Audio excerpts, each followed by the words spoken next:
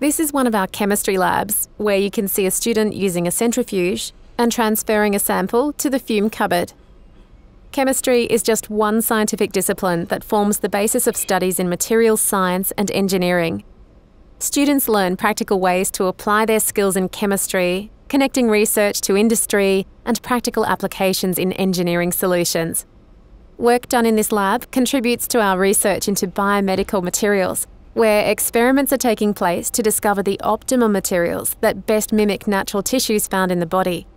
Anything from joint replacements to skin to fully 3D printed replicas of organs and body parts need to be engineered so that the human body will not reject them, and so that they can coexist with the surrounding natural tissues with 100% biocompatibility. Our school teaches students to develop a wide range of skills in biology, chemistry, engineering, mathematics and physics, and then how to apply these to real-world engineering problems by creating innovative solutions using principles of materials science.